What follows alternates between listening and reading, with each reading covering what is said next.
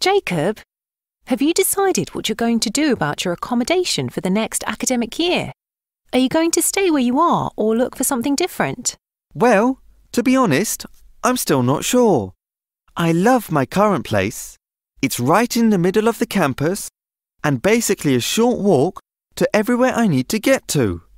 So I don't have to take a bus to go to my lectures. And the best thing is that I can get up just 30 minutes before my classes start in the morning, or even 10 minutes before if I feel like cycling and it's not raining. That sounds perfect to me. Why would you want to change it then? Well, I'd love to stay there for the next year or even 2. But the thing is that I'm not sure I'll be able to afford it. My parents are giving me less money next year, and I'm afraid my part-time job won't cover the rent. Oh, I see. Well, it sounds like you don't have much choice then, unless you want to work more hours next year. That could be an option, but everyone says the second year of our course is quite challenging, so it looks like I'll need to focus more on studying.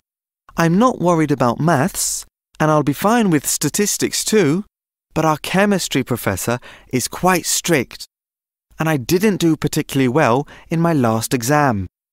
So I suppose it will be less work and more study for me next year. And how about you? Are you still going to share the house with your friends? Yeah, definitely. I really like it. And actually, Jacob, I've got an idea.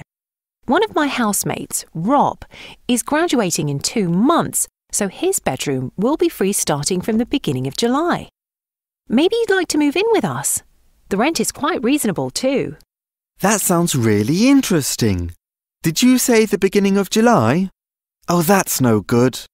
I've paid the rent for my place until the end of September, so I'd have to pay twice until then. I'll have to think it over. Thanks anyway.